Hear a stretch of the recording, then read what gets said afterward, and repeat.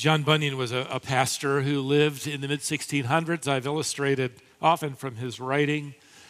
Because of his biblical convictions, he would be sent to jail on several occasions for preaching as an unauthorized pastor.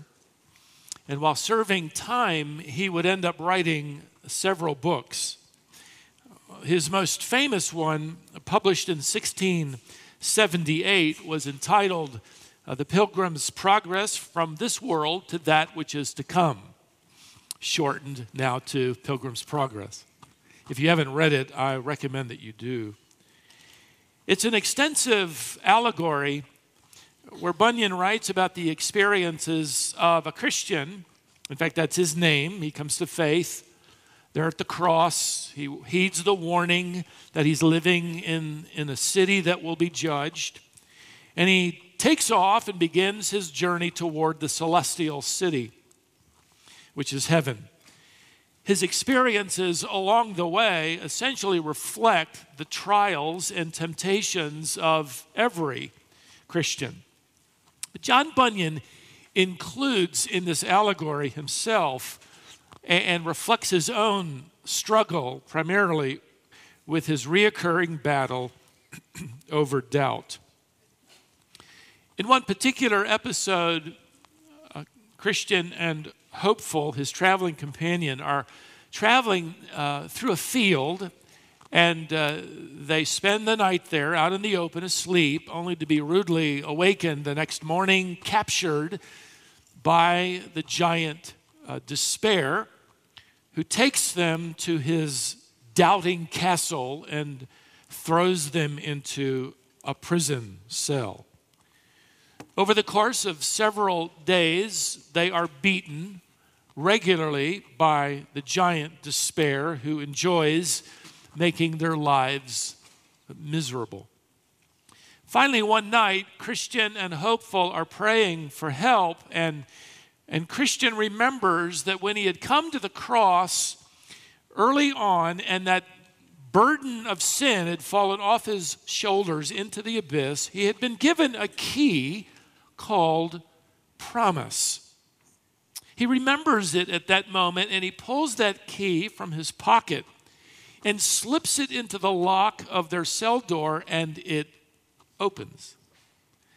He then uses the key again and again as they work their way to the outer edges of the castle.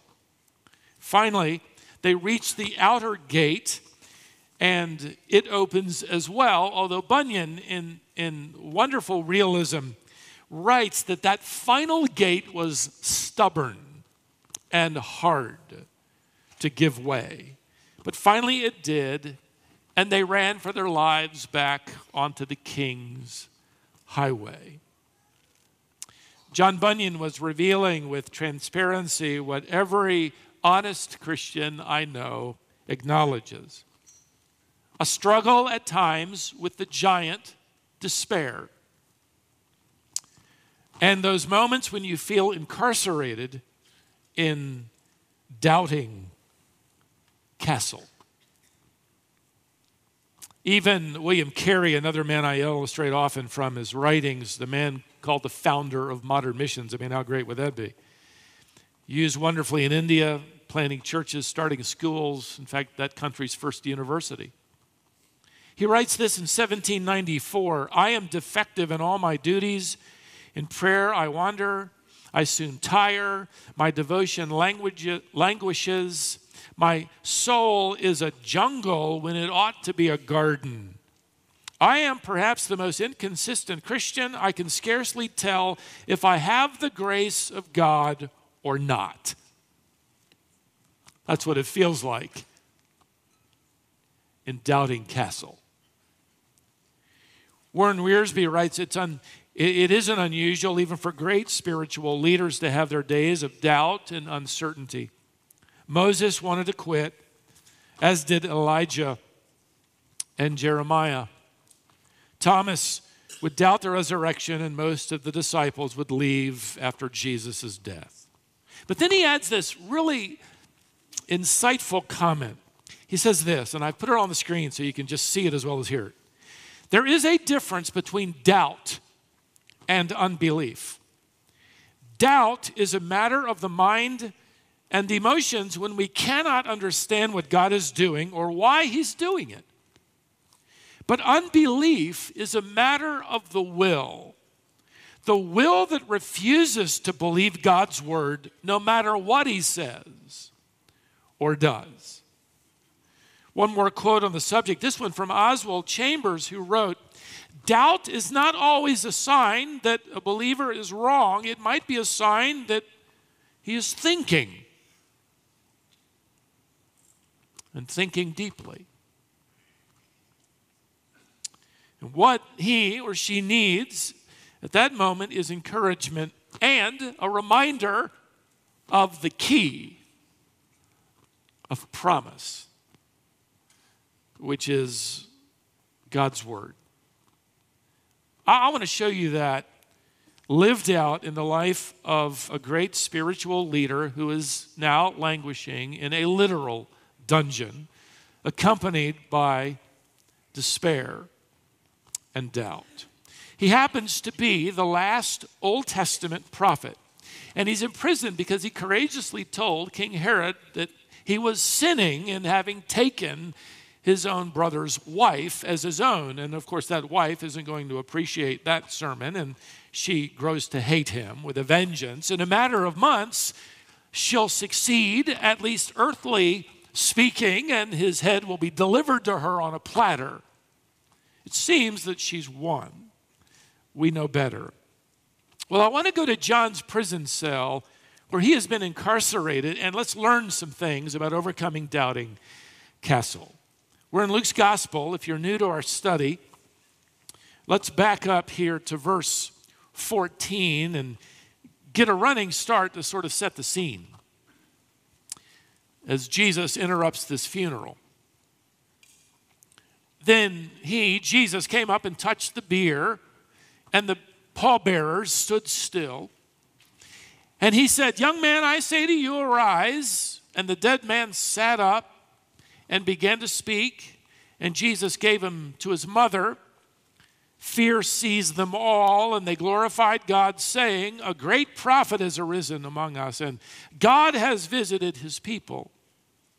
And this report about him, Jesus, spread through the whole of Judea and all the surrounding country. Now, at verse 18. The disciples of John reported all these things to him, and John, calling two of his disciples to him, sent them to the Lord, saying, "Are you the one who is to come, or shall we look for another?" And when the men had come to him, they said, "John the Baptist has sent us to you, saying," these are John's words. This is John's question, by the way. They're commissioned by John. Here's John's question: "Are you the one who is to come, or shall we look for another?" Now let's understand just a little background before we, accuse John of utter faithlessness. John had lived his entire life in the outdoors. His diet had been locusts and honey. He wore a rough tunic made of camel's hair with a leather belt. He probably tanned himself. He would rather be outdoors than anywhere.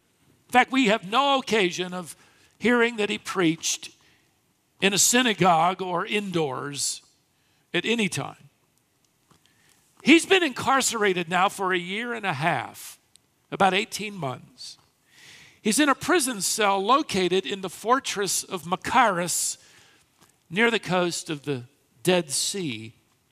It's a desolate place.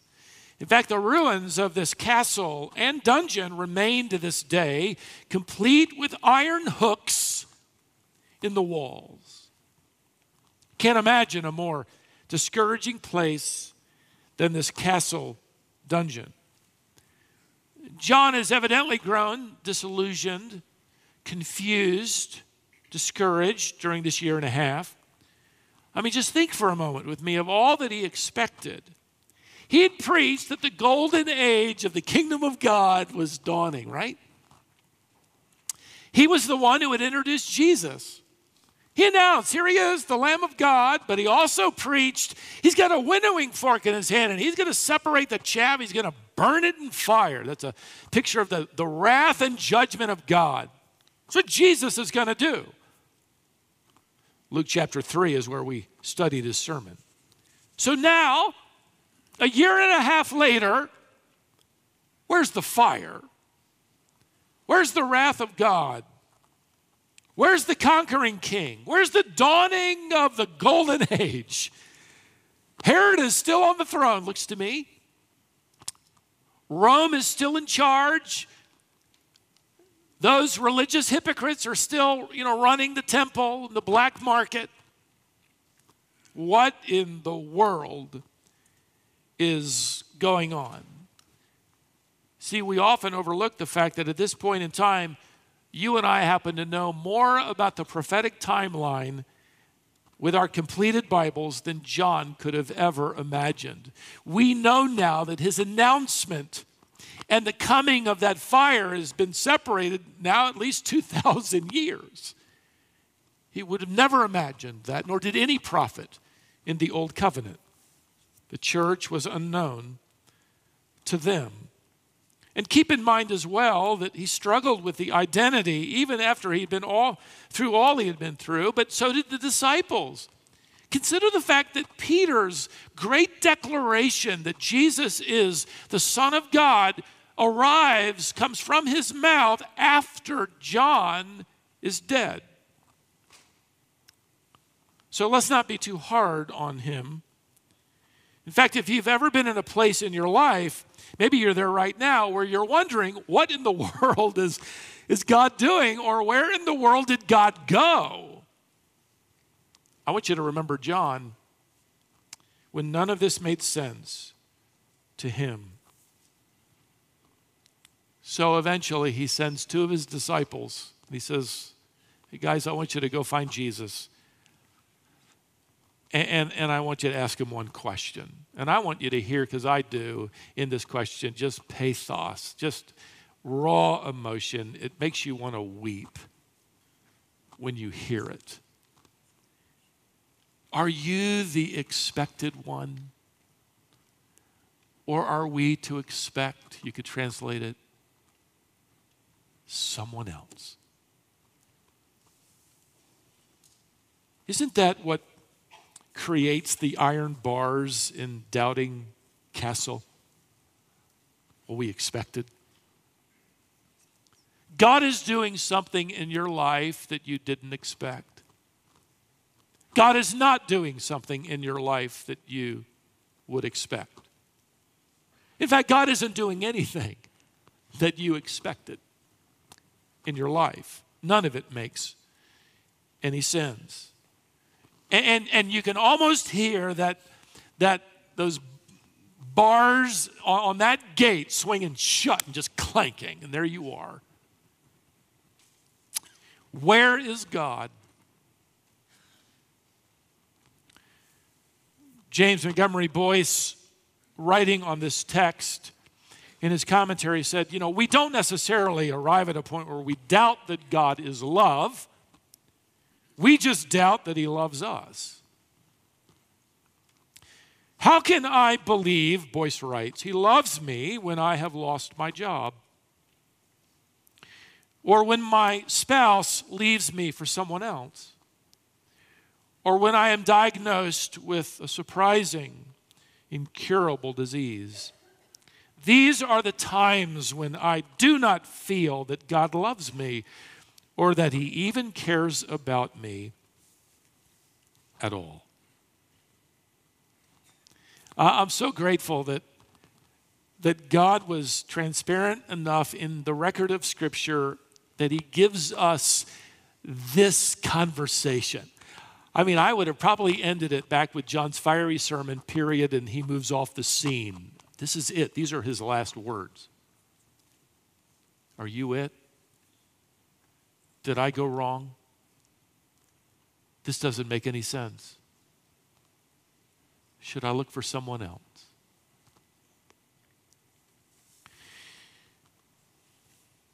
And I'm glad, because we would assume that someone like John would have the answers. I mean, this is the guy to whom doubters should go. If you got a question, go to John. He's the greatest prophet ever. He should know. He's the one asking. Jesus responds here in verse 22, "Go and tell John what you have seen and heard. The blind receive their sight, the lame walk, lepers are cleansed, the deaf hear, the dead are raised up, the poor have good news preached to them." By the way, don't miss the point that Jesus does not tell them, "You go back and tell John, I'm ashamed of you. I mean, you're a prophet of God. Why in the world are you saying, how could you say, should I be looking for someone else? I mean, after all you've been through, you announced me, you introduced me, you baptized me, you saw the dove come down, you heard the voice of my Father from heaven. What more could I do for you?" You're questioning? No, Jesus, in his response here, I love this, just simply says, well, let's just go over the promises again. See, what Jesus does in this response is deliver 4 different texts from the prophet Isaiah. In fact, passages that John had preached. And it's like Jesus says, well, let me just give you the key again. Well, you've had it. Let me remind you, it's in your pocket. Isaiah chapter 26, verse 19, "The dead shall rise, their bodies shall live." Isaiah 29, 18, "In that day the deaf shall hear." Isaiah 35, verse 5, "The eyes of the blind shall be opened." Isaiah 61, verse 1, "The poor shall have the gospel preached to them." Jesus is essentially saying, John, remember the promise. I'm it. I'm doing it. Your disciples are seeing it. It's taking place. It's happening. It's not on your timetable. It's going to be different than what you expected. But the promises are true. And then he says here in verse 23, this last word to John, his last words to him are tender. "Blessed is the one who is not offended by me." You could translate that and paraphrase it to mean, John, you will sense the blessing of being related to me, following me, if you don't trip over, stumble over, become embittered or annoyed at my timetable. That'll keep you locked in. Evidently, these quotations from Isaiah, while they did not set John physically free, they set his mind and heart free. And he remained faithful until his death. Now, just in case somebody in the crowd might get the idea that Jesus is rebuking John, Jesus sets the record straight with an amazing tribute. He reminds the crowd that when they went out to hear John preach, what was he? He wasn't a reed shaking in the wind, verse 24. That is, he wasn't a man yielding to popular opinion without any conviction, was he? Verse 25, Jesus says, John wasn't bending under the pressure of the powerful and the rich. He couldn't be bribed. He wasn't going to be pampered, softened by the luxuries of life. Now, Jesus says to the crowd here in verse 26, John was the prophet of God. And by the way, not just any prophet. He goes on to you'll notice the quotation, that's from Malachi chapter 3 and verse 1. He came to introduce the Messiah, the coming king. So John wasn't just any prophet you went out there to hear. He was the final prophet. a unique prophet of God. But then notice the encouragement Jesus adds here in verse 28. I tell you, among those born of women, none is greater than John. Yet, the one that is among you who is least in the kingdom of God, weakest, smallest, is greater than he. Just as Thomas was blessed by believing in the resurrected Lord only after he saw him. You remember what Jesus said? How much more blessed is the one who believes in me, having never seen. We don't feel more blessed. Frankly, I'd like to see him. But he said we are. Now he says, John has seen all the evidence and all of these signs, but how much greater is your faith? John saw me. John baptized me. John heard a voice from heaven. I'd kind of like that. He says, no, your faith is greater because you've never heard that voice audibly or seen Jesus face to face. Well, with that, the crowd is buzzing. They're immediately polarized. And on one hand, you have all the sinners, all those tax collectors and people that are readily admitting they are sinners. We're told here in verse 29, they went out, they were immersed by John, demonstrating their repentance, admitting they're sinners. On the other hand, you got all these religious leaders that would never admit they're sinners. So they're not about to be baptized by John, the prophet, with his symbol of repentance, which is immersion out here in Jordan. So Jesus now turns to the crowd of unbelievers and he delivers a rather pointed message. Verse 31, and yes, we're covering more verses than we've ever covered in my lifetime and yours. So just keep going with me here, all right? Don't slow the train down. Verse 31, to what then shall I compare the people of this generation, and what are they like? What are you unbelievers like out here? He says, you're childish. That's what he means. You're sitting in the marketplace calling to one another, let's play a game. We played a flute for you. You did not dance. We sang a dirge, and you did not weep. What Jesus is doing is comparing the unbelievers to childish little babies, as it were. They're playing their games, but then they don't get it, they're unhappy. You're not playing the way I want you to play it. So I'm going to change the rules. Or I don't want to play that game. Whether it's girls playing house or boys playing cowboys and Indians, before the time it was when we knew that would be politically incorrect to play that game, so we don't play that anymore. I don't want to play that game anymore. I shot you. You didn't fall down. I got you.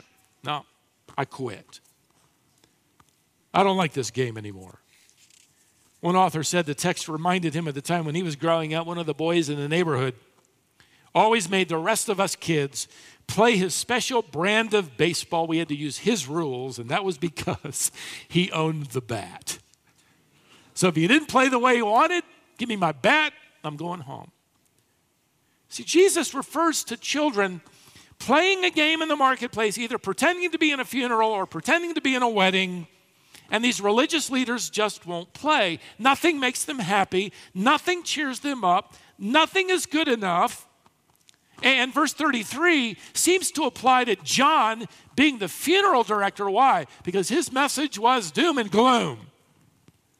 His sign was death to self, immersion. Oh, we don't believe him. He's got a demon, Jesus says. You said he had a demon. Okay. My ministry began in a wedding, and really it's been a lot of wonderful, joyful occasions since then, one feast after another, healing and resurrections. And, well, he says to them here, you say I'm a glutton and a drunkard. So on either spectrum, a funeral and a wedding and everything in between, you stomp your feet like babies, you can't be satisfied.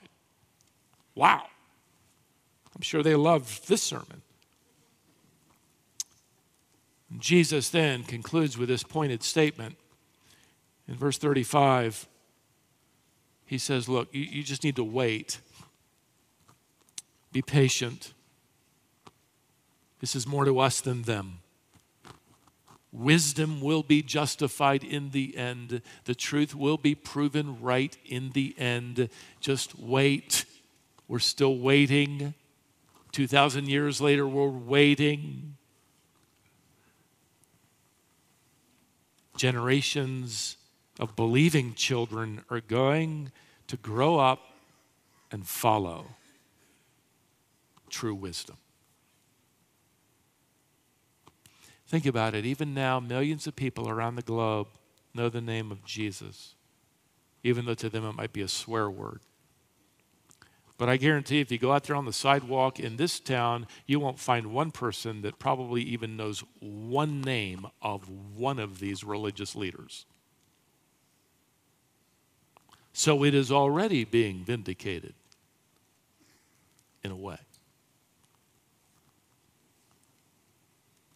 Their problem wasn't doubt, it was unbelief. Doubters have trouble understanding what God is doing. In fact, the fact that that troubles you, you want to know what God is doing, is an indication you care about God. Unbelievers don't care what God's doing, and you don't need to tell me. I'm not interested in what God's doing. I'm not interested in God. There's a vast difference. In 1887, Henry Drummond wrote on this text, Jesus doesn't fail to distinguish doubt from unbelief. Doubt is honest. Unbelief is obstinate. Doubt is looking for the light it knows exists. Unbelief denies the light and is content to stay in the dark.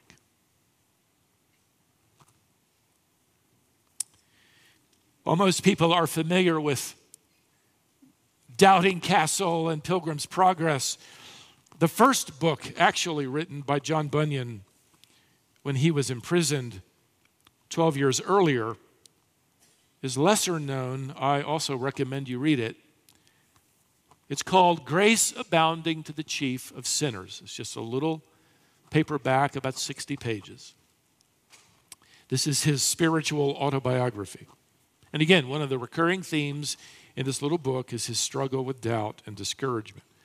He repeatedly leads you back to the key of promise, which is the Word of God. Let me read you just a little paragraph from this as we begin to land this plane. We're not landing it quite yet, but we see the runway just ahead. He writes this: I had no sooner begun to recall my experiences of the goodness of God than there came flooding into my mind the remembrance of my sins, especially my coldness of heart, my weariness in doing good, my lack of love for God, His ways, His people. And along with these sins came this question: are these the fruits of a true Christian? I became sick in my inward man, and my experiences of God's goodness were taken from my mind as though they had never existed. As I was walking up and down in my house in the most dreadful state of mind, the promise of God came to my heart. You are justified freely by His grace through the redemption that is in Christ Jesus. Romans 3:24. You are justified freely by His grace through the redemption that is in Christ Jesus. What a promise, and what a turn this made that day upon me. Oh, what a change it made. Have you ever thought about the fact that John's disciples never came back to Jesus in the weeks that he had left? After delivering these verses to John from the book of Isaiah, at this point in his life, that was enough. And I want to tell you that you and I escape Doubting Castle time and time the same way. not by some heroic, deed, not by some heroic act of faith where we kill the giant. Let me tell you, that giant's going to chase you and me all the way to the celestial city. Expect that. We don't overcome it by some inner determination. I'm gonna get better. Yeah, we want to please him. Like Paul, our ambition is to please the Father. It grieves us when we don't. No, we escape by reaching again and again for the key, which is the Word of God. Helplessly, weakly, we reach again. Beloved, don't forget to use your key. So are you learning this key? Are you memorizing this key? Are you praying this key? Are you a close friend of this key? Is it close to you, as it were, in your pocket as you walk with Christ? One author, after reading John Bunyan's writings, wrote this prayer many years ago. I have already prayed it for you today. Here it is, and with this I close. Lord, we pray for every believer caught by despair, who struggles in grief, locked in doubting castle's dungeon, stripped of hope and its relief. Father, help them to remember that your promise is the key that unlocks the cell that holds them, and by your truth sets them free.